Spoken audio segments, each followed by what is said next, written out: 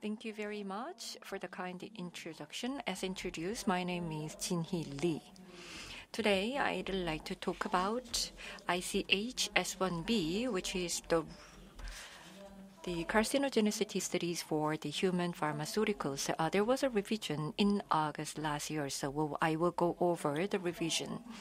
So this is the agenda, and as you know, ICH is the International Council on Harmonization of Technical Requirement for Pharmaceuticals for Human Use, which means it involves regulatory bodies and the pharma companies in order to achieve the harmonization of the technological or the technical requirement for the pharmaceutical development. So under ICH, we have regulatory members and also the regional representation and also the industry members.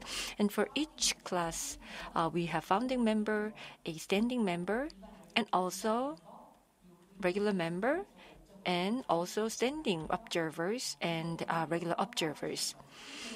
Europe, FDA of the US, and PMDA of Japan are the founding members for the regulatory body. And as here you can see, Health Canada and Swissmedic are the standing members. And ICH S1B guidelines revision actually has been led by these 5 regulatory members. And these are the most active members in the ICH. And of course, MFDS is one of the regulatory members of the ICH. And here you can see Korea, Britain, Brazil, China, Singapore, Saudi Arabia, Taiwan, Turkey, Mexico, and Egypt for the regulatory members. And for industry, the pharmaceutical associations of the Europe, Japan, and the US. Also IGBA and Global Self-Care Federation and BIO. So these are how the ICH is organized and how it is being operated. And there are many different guidelines from the ICH depending on the topic domains. There are 4 domains, as you know: quality, safety, efficacy, and multidisciplinary, so QSEM.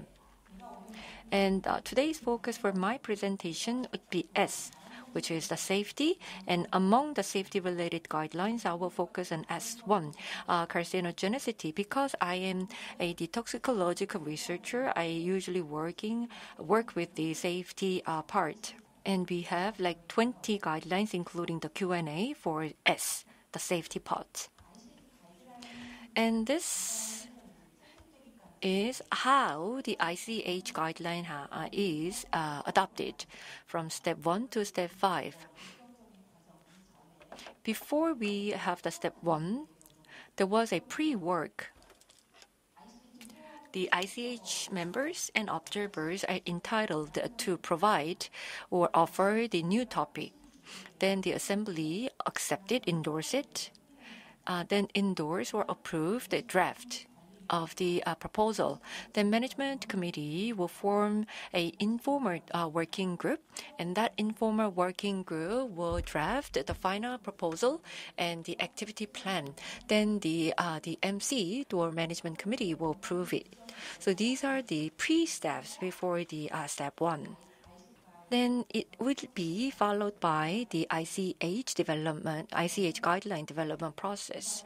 So step 1 is preparing a technical document, and step 2 is drafting the guideline draft, and also the adoption by the regulatory members. And step 3 is the public consultation for different countries. So the public can provide the feedback on the draft of the revision. And the feedbacks will be deliberated and reflected into the guideline draft. And then step 4 will be the adoption of the ICH guideline. So ICH S1B went through the step 4 last year, August. And step 5 is about implementing that guideline in different countries, which means that the authorities in different countries adopt and actually implement the guideline. And S1B here in Korea is under the step 5 step. And what about the ICH S1? If you visit the ICH website, you will see the different categories. And if you look at the safety guideline, S1 has S1A and B and C. So S1A is about need for carcinogenicity studies of the pharmaceuticals. So it's about need. And S1B is the testing for carcinogenicity of pharmaceuticals. And S1C is a dose selection for carcinogenicity studies of pharmaceuticals. So then what is carcinogenicity testing? And as you know well, the objective of carcinogenicity studies are to identify a tumorigenic potential or the carcinogenic potential in animals and to assess the relevant risk in humans. And we, in Korea, have the notification from the MFDS, which is about the regulation on the review of the pharmaceutical product, and also regulation on the toxicological testing for the pharmaceuticals. So as I said, S1 of the ICH guideline has 3 parts, which is S1A and B and C. S1A is for the need of carcinogenicity studies. So the guidelines adoption, this guideline adoption was conducted in November 1995.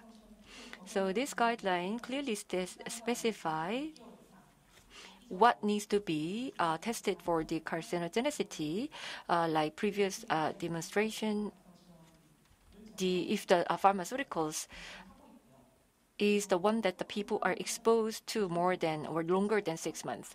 And as for the cause for concern, meaning that if there is any concern for the carcinogenic potential, then we can consider carcinogenicity study, which means previous demonstration of carcinogenic potential in the product class that is considered relevant to human, or structure-activity relationship is also considered, and evidence of pre-neoplastic lesions in repeated dose toxicity studies, or long-term tissue retention of apparent compounds or metabolites resulting in local tissue reaction, or other physiological responses. These are the conditions or the instances where the pharmaceuticals is considered to be concerned. And of course, unequivocal genotoxic compounds are presumed to be trans-species carcinogens, meaning that there is a hazard to human.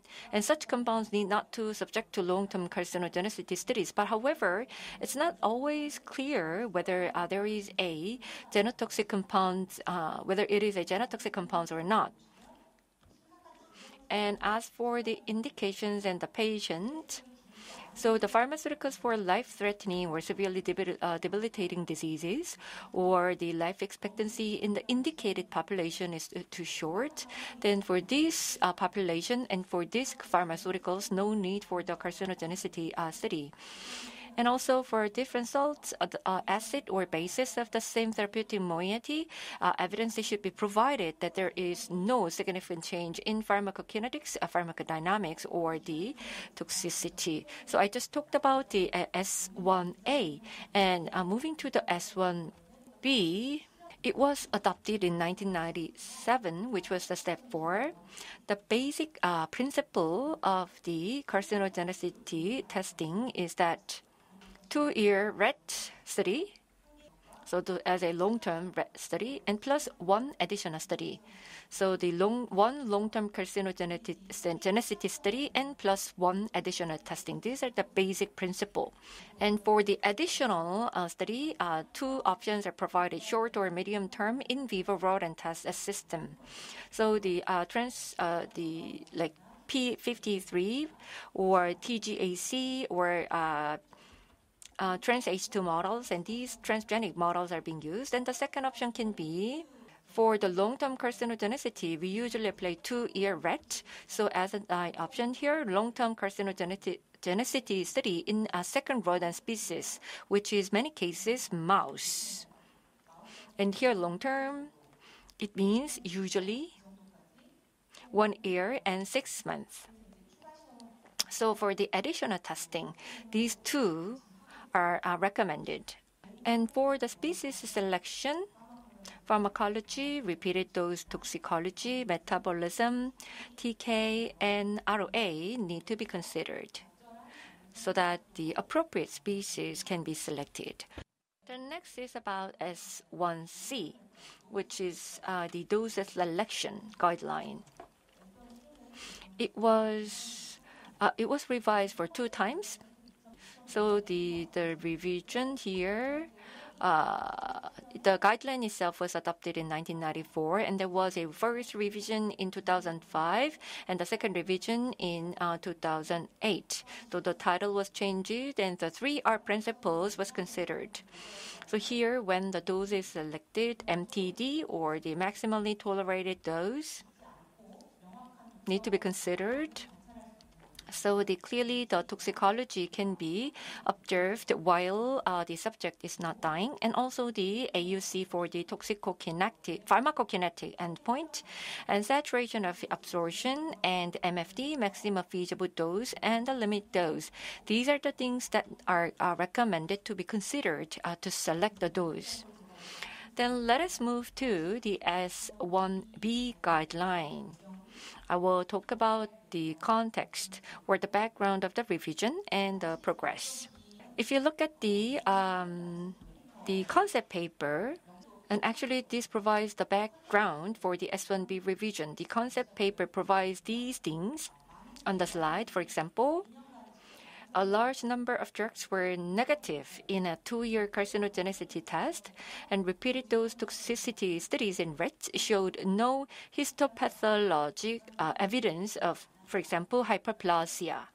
And also, in 2011, the US PHRMA looked at 182 substances and found that in chronic toxicity tests, if genotoxicity, hormonal changes, and histologic changes are negative, then the chronic toxicity of the 2-year is predicted to be negative. And these kind of substances account for 30 to 40% of all substances. But the regulators, when they had a discussion, they also believe that there is a pharmacodynamic aspect to the carcinogenic substances, and there is also potential for the false positive. So there was a carcinogenicity testing. Then we also have to consider 3R principles. So by utilizing very different and diverse data, so we need to provide an evidence of a predictability of human carcinogenicity with a variety of relevant data to justify exemption from the 2-year rat carcinogenicity test data. So that was the reason or the background why the revision was initiated. And in the regulatory notice document, you can see that the ICH category are provided, something that you are seeing on the slide. And the carcinogenicity testing materials are received from the industry, and then the category can be divided into 4. 1, 2, 3A, and 3B. If you look at the category 1, it's a tumorigenic in human. It's highly likely to tumorigenic in human, and therefore the 2-year transgenic carcinogenic studies would not add value, and therefore a 2-year rat carcinogenicity study can be exempted. That's the category 1. And for the category 2, in human, there is uncertain tumorigenic potential for human. And therefore, the rodent carcinogenicity studies are likely to add value to human risk assessment, which means for category B, 2-year rat study is needed. And category 3A, it's difficult. It seems to be, it's likely to be tumorigenic in rats, but not in humans, because it's well-recognized mechanism known to be human irrelevant. And therefore, here, for 3A, 2-year rat carcinogenicity study can be waived. And for 3B, for both rat and human, it's highly likely not be tumorigenic, and therefore 2-year rat carcinogenic study is not needed. And so the waiver can be given here again to the 3B category. So these are the categories for the carcinogenicity rat study. So regulatory notice document shows that the scope of the assessment, you can see here, weight of evidence need to be considered and described. And the regulatory bodies and the industry have to discuss together on the category of the pharmaceuticals. And the biotechnology-derived products are not included. Biotechnology-derived pharmaceuticals and therefore will be excluded from this regulatory notice document. And the carcinogenicity assessment document will not include the testing longer than 1 year and a half, which is the 18 months. And in order to have the justification for the waiver of 2-year rat carcinogenicity testing, at least 50 testings are likely to be needed. And the regulatory bodies are usually interested in the category 3. And also, the review of this document is for the waiver of the 2-year rat carcinogenicity testing, and it is not for the carcinogenicity testing with mouse. And when the CAD or the carcinogenicity assessment document is reviewed, so weight of evidence approach need to be approached or taken, and that will be reviewed. And also the weight of evidence, the evidences need to be described in relation to the carcinogenicity. And planned or ongoing 2-year rat carcinogenicity need to be described in order to predict the actual carcinogenicity, and the 2-year rat carcinogenicity expected results should be discussed. So if you look at this, so the topic was adopted in 10 years ago for the revision, and then there have been a series of EWG meetings to provide the draft for the revision. And on March 2021, S1 Step 1, the technical document drafting has been signed off, and S1 Step 2, and the guideline revision has been prepared as a document. And in Step 3, the public consultation were conducted for 3 months, starting from June 2021. And there were many EWG meetings, although it was not face-to-face meeting. The virtual meetings were held many times so that we can actually reflect the feedback to the revision.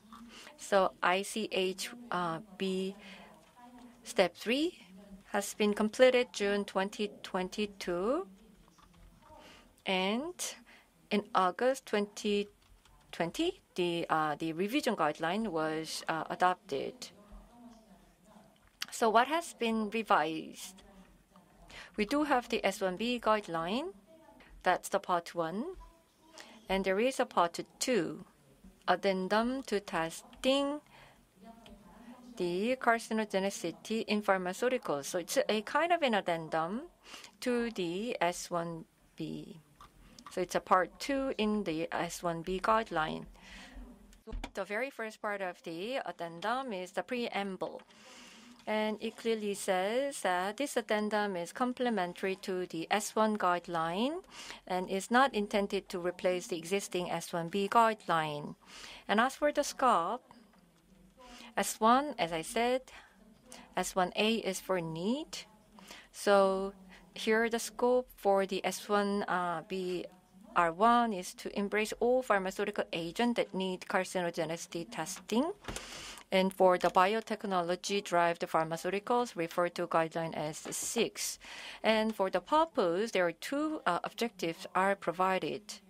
Of course, to decide the waiver for the 2-year rat carcinogenicity testing is of course important, but at the same time, it is to provide an integrative approach that provides scientific weight of evidence criteria that inform whether or not a 2-year rat study is likely to add to a human carcinogenicity risk assessment.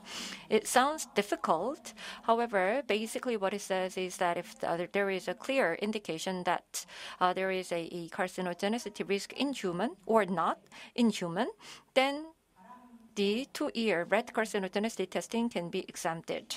And here, another purpose is to add a plasma exposure ratio-based approach for setting the high dose in the RAS-H2-TG mouse model.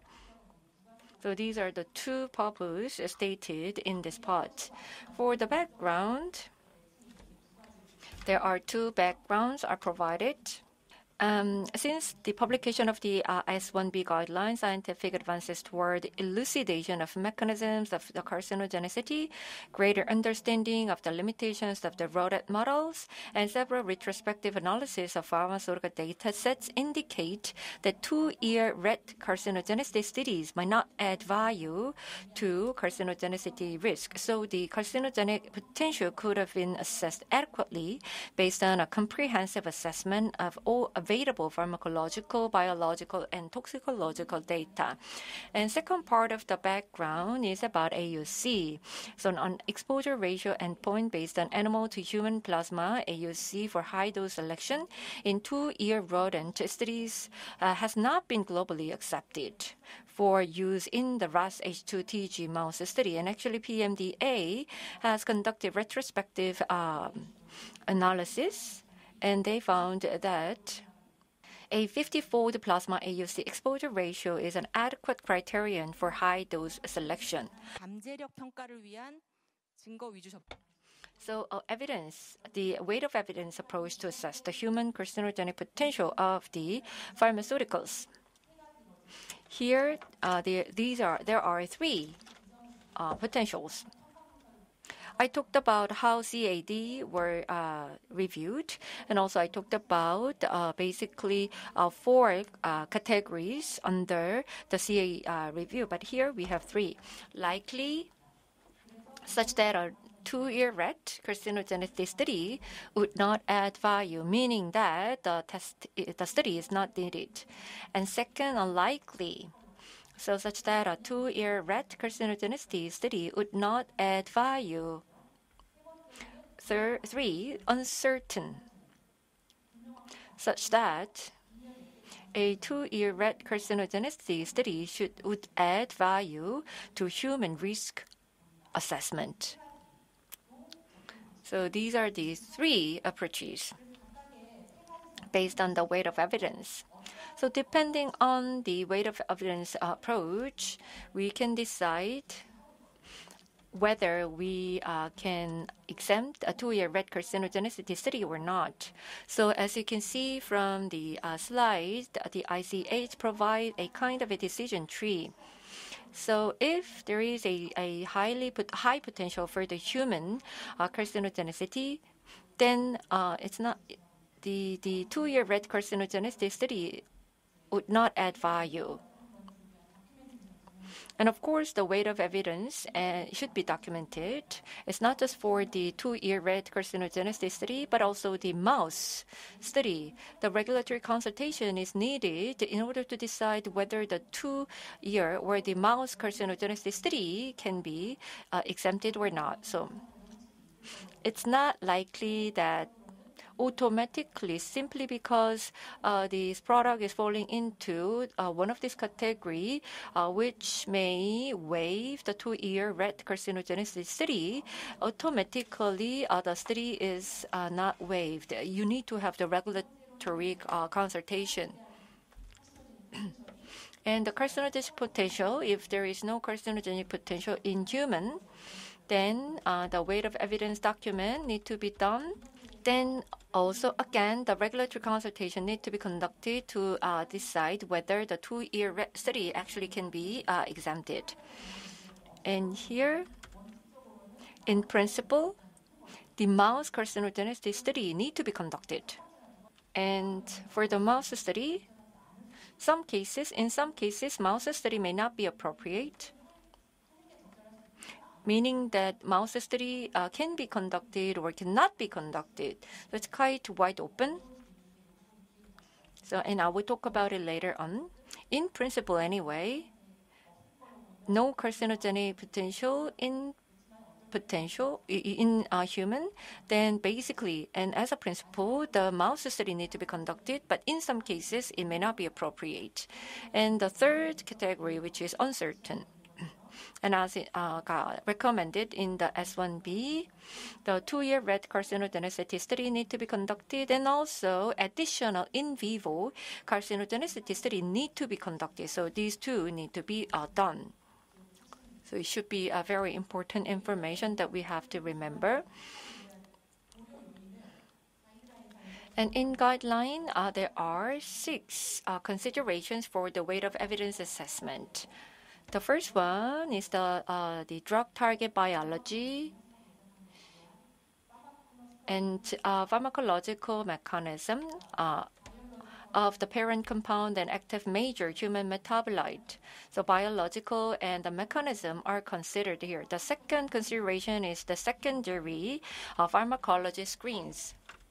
What it means is that the target selectivity of the pharmaceuticals, whether it is high or not, and the off-target potential, if there is any off-target potential, these things can be informed through the secondary pharmacology screens.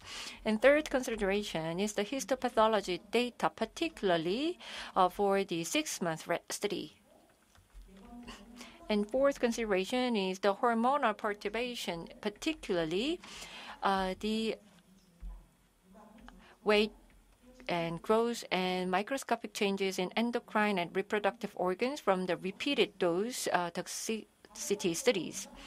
And fifth consideration is the genetic toxicology study data. Equivocal genotoxicity data that cannot be resolved in accordance with the ICH-S2 R1 recommendation increases uncertainty with respect to the carcinogenic potential. So that's the number 5 consideration. And the last one is evidence with immune modulation. If the evidence of the broad immune suppression may provide sufficient concern for the human risk, and that should be considered. And therefore, the 2-year rat study can be waived because there is a certain concern for the human risk. So these are the 6 considerations for the weight of evidence approach. And actually, there are footnotes for the number 3 and number 4. So when we review the histopathological data, so histopathology findings from 6 months rat toxicity study of the particular interest for identifying carcinogenic potential in 2-year rat study include cellular hypertrophy, cellular hyperplasia, persistent tissue injury, chronic inflammation, foci of cellular alteration, pre-neoplastic changes, and tumors. And for the short term, the histological value can be added. It's not just for the rat, but also non-rat, such as mouse. So data from long-term toxicity studies in non-rodents and mice may also be useful for providing additional context on the human relevance of the rat study findings. And for the weight of evidence, number 4, which is the hormonal perturbation, it says findings from rat toxicity studies suggesting hormonal perturbation may include microscopic changes in endocrine or reproductive tissues of atrophy, hypertrophy, and hyperplasia, and biologically significant endocrine and reproductive organ weight changes. So this is stated in the footnote. So I just talked about 6 for the WOE or weight of evidence assessment, but that does not mean that the 6 are the only things that need to be considered. Whether one or more WOE factors may be inconclusive or indicate a concern for carcinogenicity, then the sponsor can apply investigative approaches that could address that uncertainty or inform human relevance of the identified risk. For example, the additional investigative studies may include a special histochemical stain, molecular biomarkers, serum hormone levels, and immune cell function, in vitro, in vivo test systems, data from emerging technologies, and others. So it's quite wide. And second, the clinical data generated to inform human mechanistic relevance at the therapeutic doses and exposures, such as urine, drug concentrations, and evidence of crystal formation and others. So other than the 6 factors, if the data are believed to be useful and valuable, then these data can be considered for the WOE approach. So 6 factors were presented for the WOE. So 2-year rat study can be waived or should be conducted on this slide. So on the right side of this slide, the 2-year rat study may not be needed. Target biology, the well-characterized biological pathway. If that is the case, then carcinogenicity study may not be needed. But if the characterization is poor, then the carcinogenicity study, 2-year rat study, need to be conducted. And as for the secondary pharmacology, if the target selectivity is high and no off-target activity, then exemption of the 2-year rat study may be given. But if the target selectivity is low and the off-target activity is high, then 2-year rat study need to be conducted. The same is true for the histopathology. No relevance and no concern for human relevance, then no need to conduct the 2-year study. Hormonal turbation, the same. Genotoxicity, no genotoxicity potential, or genotoxicity potential clearly, then in that case, the 2-year study may be exempted. Immune modulation, immune cells and the T cells may not be impacted, or the broad immunosuppression. If that is the case, then the 2-year study may be exempted. It's more likely to waive the 2-year study. So if you look at the guideline addendum, there are case studies provided. There are 4 cases for different category of the pharmaceutical product. And the prospective WOE assessment is conducted, and the 2-year study result is provided. And then the assessments are done. So whether the 2-year study need to be conducted or not is decided based on the prospective WOE assessment. The first case is an inhibitor of a viral replication. The prospective WOE assessment says that there is the carcinogenic potential in both rats and humans is unlikely. The compound was sufficiently studied at high exposure margins, and cause for concern was not identified for any of the WOE effectors. And for the 2-year rat study result, no compound-related carcinogenicity findings. So in this case, the 2-year rat study can be waived. Then there are supportive WOE factors, for example, target biology. The non-mammalian viral target excludes intentional alteration of potential mammalian carcinogenic pathway. And secondary pharmacology, there is no evidence for the interaction and off-target activity. And for histology data, there is no 6-month toxicology study concerned for the rat study. And NOAEL was confirmed 5 times difference. And for the hormonal effect, there were no compound-related findings on endocrine and reproductive organ weight or histopathology, no evidence of genotoxic potential, and no compound-related changes for the immune modulation. So for different factors, as I just explained, these kind of data or the evidence were provided. And then for this case, a 2-year study would not add value to the assessment of human carcinogenicity risk. That was a the conclusion. The second case is an antagonist of a neuronal G protein coupled receptor. And actually, I believe this is really a difficult case because, as you can see here, the carcinogenic potential is unlikely in humans but likely in rats through well-recognized mechanisms shown to be human irrelevant. So the 2-year rat study would not add value to the assessment of human carcinogenic risk. So the rodent-specific liver and thyroid tumor potential was based on the toxicology observed in the chronic rat study and a tumor outcome with the pharmacological class. Hormonal effects due to target pharmacology occurred at high multiples of the human exposure and were not considered a human carcinogenic risk. And in rat, fluorosis was observed but not in human. So these kind of evidences where the factors were provided. So the 2-year rat study demonstrated hepatocellular hypertrophy, but no compound-related carcinogenicity findings. So no need to have or conduct a 2-year rat study.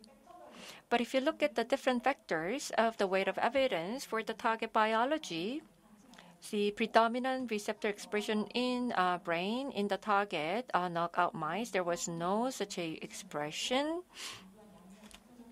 And a 2-way rat study with a comparable compound did not identify a carcinogenic effect. And as for the secondary pharmacology, thyroid follicular cell adenoma and carcinoma was observed in a 2-year rat study with a comparable compound which was associated with increased thyroid stimulating hormone. And it is related to an off-target pathway related to the drug metabolism. For histopathology data, that increased the liver hypertrophy and organ weight at 50-fold to 60-fold human exposure, and increased the high thyroid follicular hypertrophy at 160-fold to 670-fold human exposure, and increased the liver hypertrophy and organ weight at much higher fold human exposure. For hormonal impact, reduced adrenal weight without histopathological correlates and reduced ACTH level. And the live embryo were observed at higher than 500-fold human exposure in fertility study in rats. And also, no treatment-related changes observed in the reproductive organ weight or the histopathology in 6 months rat study. And for the genotoxicity, no evidence of the genotoxic potential of parent or major human metabolite, and no treatment-related changes in the immune modulation. And there was an additional investigation, the induction of the CYP1A2 and CYP3A1 demonstrated, and also the bone and teeth fluorosis related to the release of the fluoride from the compound in rats and demonstrate not to occur in human. So here again, the 2-year rat study can be waived. And the third case is an inhibitor of the ubiquitously expressed serine and threonine kinase. Here, the prospective weight of evidence assessment conclude that the carcinogenic potential in humans is uncertain, and 2-year rat carcinogenicity study would value to the assessment of the human carcinogenic risk. So it's uncertain, right? So the complex target pharmacology is observed, and the precedent are lacking in relation to the drug target and histopathological changes of concern, and mechanistic explanation is inadequate from the 6-month rat study, which were supported by the similar findings in the cynomolgus monkeys. So the 2-year rat study showed that increased evidence, lethality, and reduced the latency of pituitary tumors. So the outcome of the 2-year rat study contribute to the overall assessment of the human carcinogenic risk. So here, the conclusion was to conduct a 2-year rat study. And the target biology clearly showed that there is a carcinogenic potential, and the histopathologic data also shows that for the rat study, increased incidence and the severity of the renal basophilic tubules and others in the renal cortex, starting at 14-fold human exposure, but human relevance of the lesions were not addressed. And for non-rodent study, in monkeys, gastrointestinal epithelial degradation and necrosis were observed at the doses 12-fold human exposure, and increased evidence of the renal tubule degeneration and others observed at 12-fold human exposure. And hormonal the influence increased adrenal weight and cortical hypertrophy in rats at 17-fold human exposure. Human relevance of the lesions were not addressed. So likewise here, the genotoxicity and human modulation, the likewise. So here, the conclusion was to conduct a 2-year rat study. So there was one more case study, but you can read it from the presentation material. So for the substances where the 2-year rat study may not be needed, but still the mouse carcinogenicity studies in principle need to be conducted.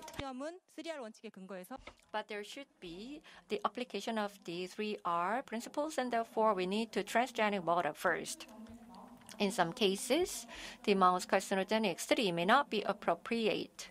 So, for example, when the WE evaluation strongly indicates no carcinogenic risk to humans and the data indicate that only subtherapeutic and pharmacologically inactive drug levels related to the human exposure can be achieved in the mouse. And the criteria for high-dose selection based on the exposure for RASH2 TG mouse carcinogenicity studies, actually PMDA conducted a retrospective study. And as I said, not 25, but 50. 50-fold is appropriate for the rodent to human exposure ratio. So here the conclusion is that the 2-year rat carcinogenicity study is case by case based on the WOE assessment, so that we can assess the risk of the carcinogenicity in humans. So it's kind of an integrated approach. And RAS-H2 TG mouse model, here a 50-fold plasma exposure ratio rodent to human is an adequate criterion for high-dose selection. So I just went through what is being discussed. And what about the Korean situation, step 5? It's under discussion. So it can be a part of the notification for the review or the part of the toxicology study regulation. It's under discussion. Thank you.